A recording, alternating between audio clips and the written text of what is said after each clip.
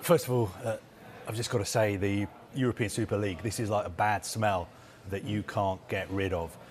The person you were just listening to there from a company called A22 Sports Management, that is a company that is basically backed by three clubs, Real Madrid, Barcelona and Juventus.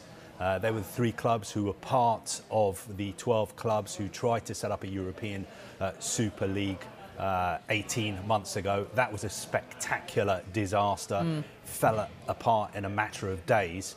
They've gone away, they've licked their wounds, they haven't given up on this grotesque dream they've got to set up a European Super League. And they've said to themselves, what did we get wrong last time? Okay, last time our PR was absolutely terrible. Our communications strategy was atrocious. We need to improve that, which is what they've done by setting up this new A22 Sports Management company and having quite a slick German man running it and doing these videos and releasing on social media. The other thing that they really got wrong was that their league 18 months ago was a closed shop, effectively. It was going to be 15 clubs who would always be members of the European Super League, plus 5 clubs who could qualify for it annually. There was a huge backlash against that. So they've come back with these new proposals now, better PR, and they're trying to tell us that there is going to be relegation and promotion. And their dream is now, apparently, to have these European Super Leagues made up of up to 80 teams from across Europe. And apparently there is going to be a little bit of promotion and relegation. But if you actually look at it, it's going to be the same teams playing over and over again. What the gentleman there was saying about, European football being in disarray and it was crumbling and only he can save it. Basically what he's saying is that only Real Madrid, Juventus and Barcelona can save it. They're very worried about the power of the Premier League. The Premier League has effectively become the global Super League, and these clubs are desperate to do something about it, which is why they haven't given up on their dream of setting up a European Super League. But I want to make this point very clearly. What we're hearing today is PR. We shouldn't be talking about plans that are going to happen. This is a PR strategy. This is just going back over what they did 18 months ago. But obviously, a lot of the main players have left now. The three that are left, Real Madrid, Barcelona, Juventus, trying to do it again with better PR and also an element, supposedly, of promotion and relegation. So this dream, any chance of it succeeding or getting further than this last dream of a Super League? But to be honest with you, I would say the chances of it happening are somewhere between slim and none. To have a European Super League that anyone is ever going to watch, you're going to need to have English clubs in it. So you're going to need to have Arsenal, Manchester United, Manchester City, Liverpool, Chelsea, the clubs who tried to set up a European Super League 18 months ago. Now, these Premier League clubs cannot join a breakaway league.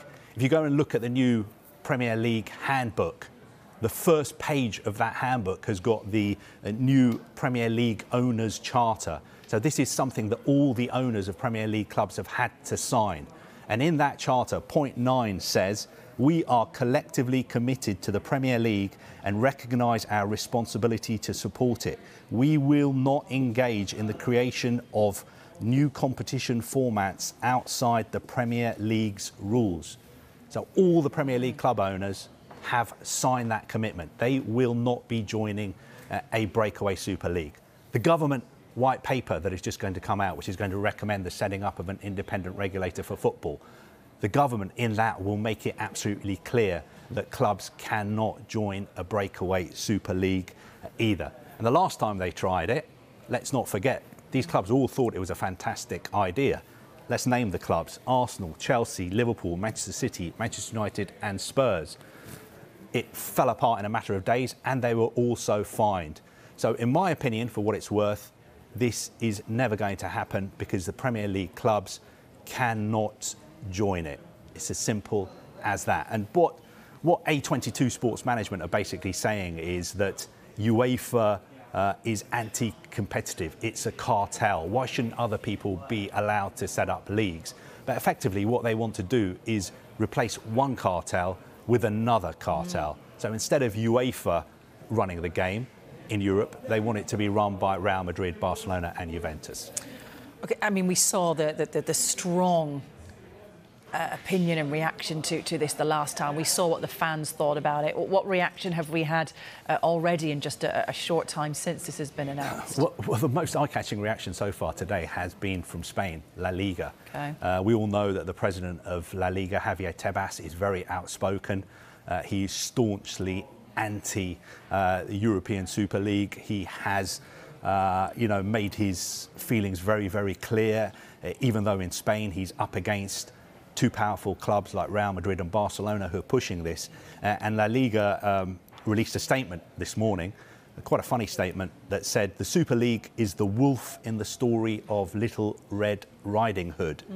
It is disguising itself as an open and meritocratic competition, but underneath there is still the same selfish, elitist and greed-driven project.